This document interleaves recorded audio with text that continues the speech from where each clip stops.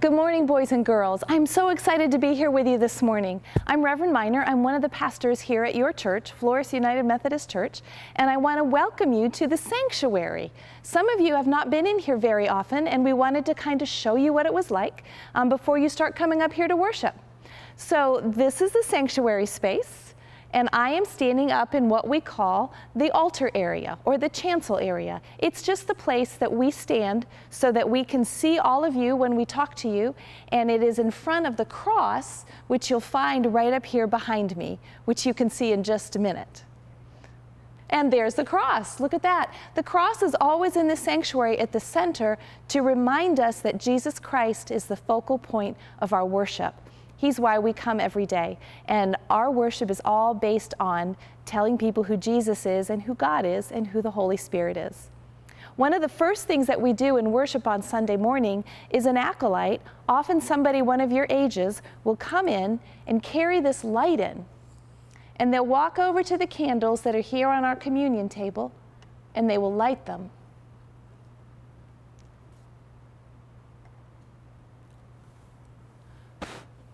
This light in our service tells us and reminds us that Jesus Christ is present.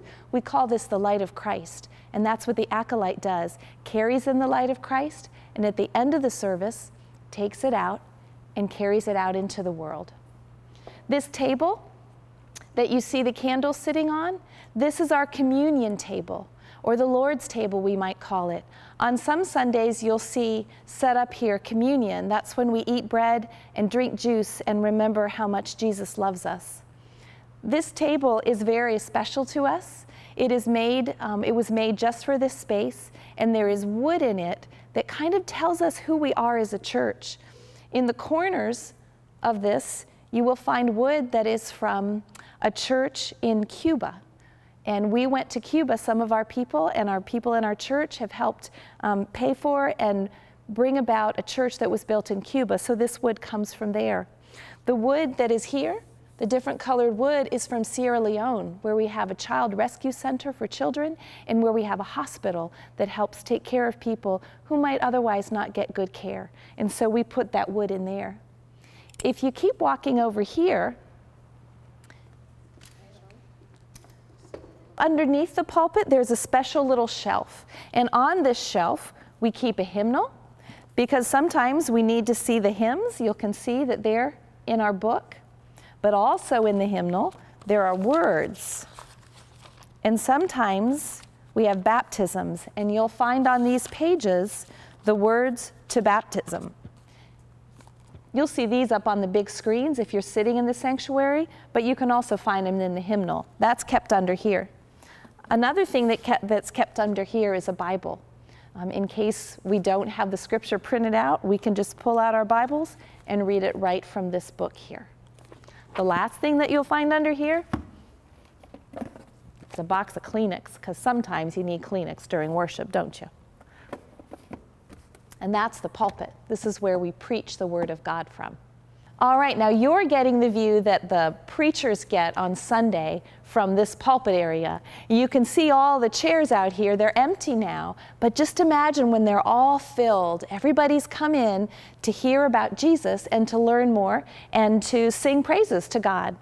You can also see up here, if you look beyond the pulpit, down past the plant, there is a monitor down there. There is it looks like a big TV. Those monitors have words on it. They'll have the words of the hymns, and they'll have the prayers on it, and they can even tell us a special message if there's an emergency. But those words on there are the same words that you would see on the big screens here. What you see right now is our baptismal font, and you might wonder why I'm holding a pitcher of water. Well, we know as Christians that water is really important to us. When Jesus was first baptized by John the Baptist, he was baptized down in the water of the Jordan River. When we baptize people now, we take water and we pour it into the baptismal font. Really splattered.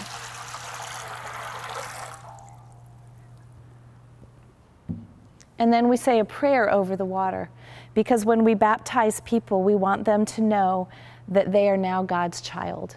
We baptized infants and we baptize adults and everybody in between. And it is just a way, it's an outward sign of recognizing that we're inwardly claimed by God. This is our piano. You can hear it, right? Music is so important in the church. We are asked in the Bible over and over again to sing our praises to God.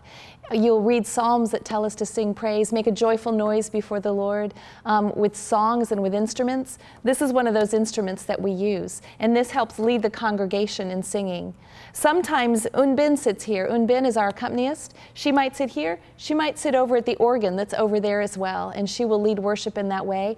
Yun Nam, our music director, does that as well. And now Megan Gumabe is our new contemporary music person, and she'll use this piano. Sometimes you might see a whole band set up here with drums and guitars, and they'll lead music in that way too. We have lots of singers that sing as well, and they sing in choirs. A lot of you are in our children's choir, and you lead us in worship. All those chairs behind me are the choir loft, and that's where the adults sit and stand when they lead us in worship on Sundays. So one other area of music I wanted to share with you is our bell tables. Those tables are empty right now, but on Sundays you'll see all sorts of bells on them, and they will play music that will help worship God as well. There's bells and then there's chimes, and I know some of you play both of those, but this is another important part of our Sunday morning worship experience. All right, so now you're in a place that a lot of people don't ever come into. This is called the sacristy. Not really sure why it's called the sacristy, but it's the place where we prepare things that we use in worship on Sunday morning and Sunday evening. So it's a room, there's sliding doors, you can't really see it from the sanctuary when you're sitting out there, but here is where we prepare things. And one of the things that we prepare are candles.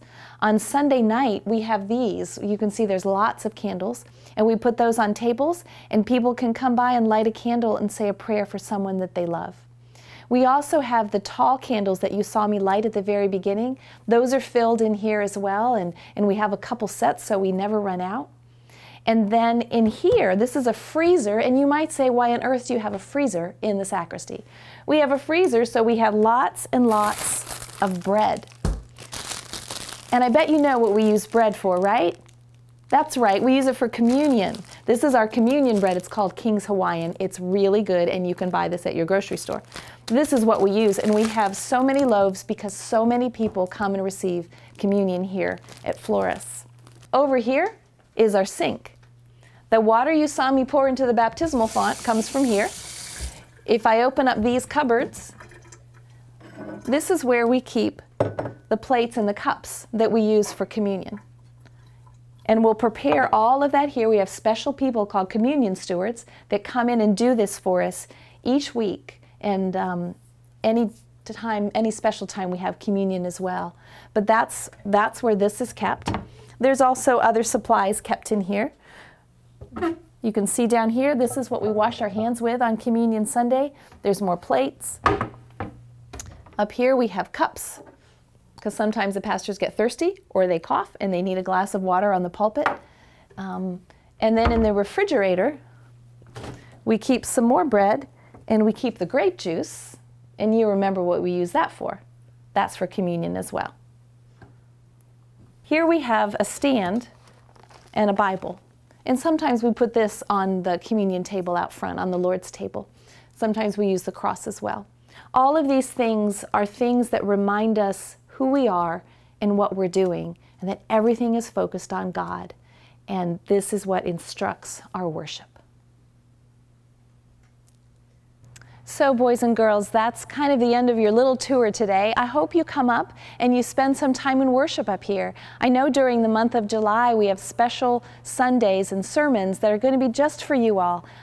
Hopefully ways that will help you understand what it means to be a Christian and what it means to worship God up here.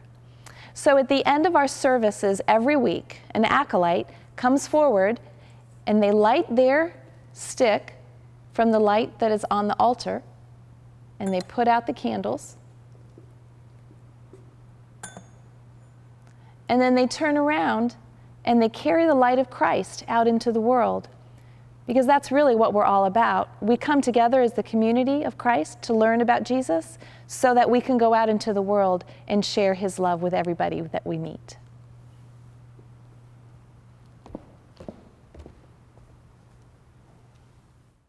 So a really good question that somebody asked me was, sometimes the pastors wear robes and sometimes they don't. And why and when and how does that happen?